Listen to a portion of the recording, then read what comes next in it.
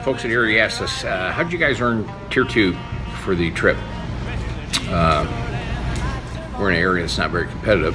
I think it's very important that the whole staff be on board, be on the same mindset, move in the same direction, know where we're going.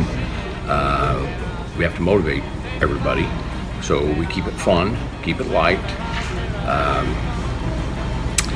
We like to do special lunches, so we reward along the way, and we have what's called the Fabulous Prize Box. So if you earn opportunities to draw prizes out of the box, some are really nice, some are good, and some are real duds. So we have a lot of fun with the duds.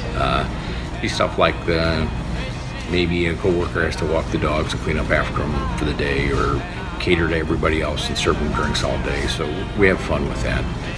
Does it cost money? Does it take time? Sure, but you're investing in your agency. I think the main benefit, aside from fame and glory and all that stuff, winning the trip, is it builds a team spirit with the staff.